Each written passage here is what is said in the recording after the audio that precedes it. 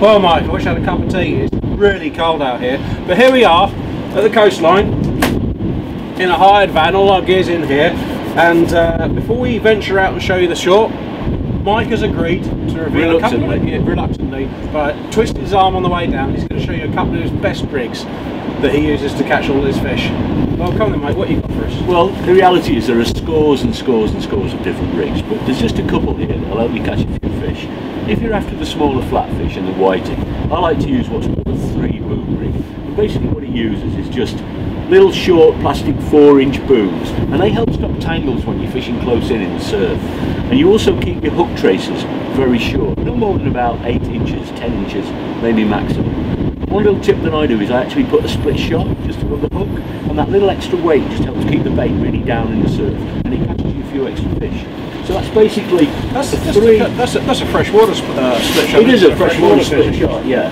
And it's just like I said, it's just 3 booms, well spread apart. Lead goes at the bottom, and it just, like I said, it spreads the baits out in the surf, and you catch a lot of good flatfish, a lot of good whiting that way.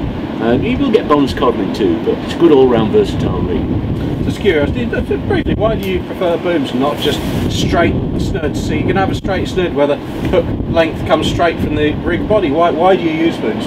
Because when you're fishing very close in the surf, you've got that continual turnover of the water. Obviously, when you fish into a fairly tight line, sometimes you fish to a slack line, you know, if it's very calm. But usually when it's a little bit rougher, you fish into a tight line looking for bites, because you get that little bit of lift in the line. The booms stop the tangles. You don't get the hook traces tangling around, and it keeps your presentation much better. And I find you catch a lot more fish on. Yeah, exactly. They're free to spin. I find I catch a lot more fish using a boom rig. Yeah. That's a cracking little rig. A nice 3-hook flapper.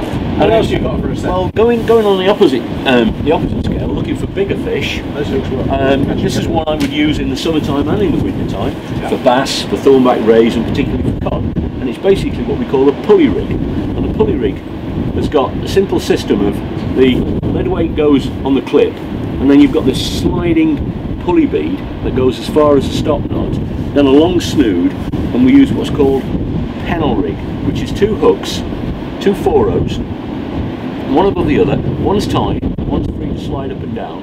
But when you put your bait on, all you do is you wrap it around the top hook 3 times, and it sits back to back, and it makes that means you've got 2 hooks in a big bait separated. So whichever end of the bait the cod takes or the bass takes, there's a hook there waiting for it. It's a very simple rig. It is a very simple rig. It's one of the easiest rigs actually for a beginner to tie. Because there's very few components, but it's very simple.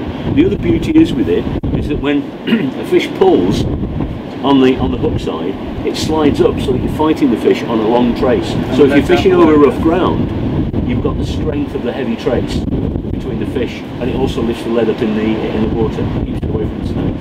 And what breaking strain line are you using for these rig bodies? I would use 80 pounds. 80 pounds. When I'm fishing the rough surf, you know, and particularly at long range, and you're looking for big fish like cod, like thornback rays for bass, I would go 80 pounds on a pulley rig. Ideal, nice easy one to build. Love it.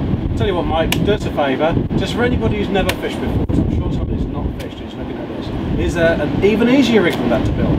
Maybe a single hook paternoster, something really basic. Do you carry those at all? Have you got an example? Yeah, I do. Like I said, there's scores and scores of rigs, but really, probably the simplest one of all that you can fish is either that boom rig, because all it takes is very few components, and the booms are held in place by little crimps. So all you've got to think about to make them is to have a clip at the bottom which actually takes the lead weight. Then you've got a crimp, a bead, a boom, a bead and a crimp.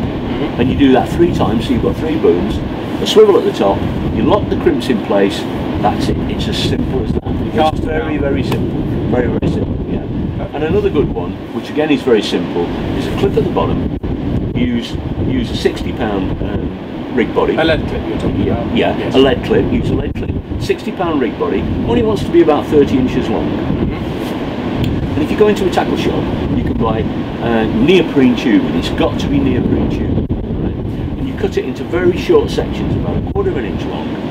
And when you put your clip on, you slide a piece of neoprene on, and you go through the tubing, as I say, round and back on itself, and pull it tight, and it locks in place. Then you put the swivel on, and another bit of neoprene, another bit of neoprene, another swivel, another bit of neoprene, finish with a swivel at the top, and you tie your hook traces to the swivel, and you can actually move move that up and down.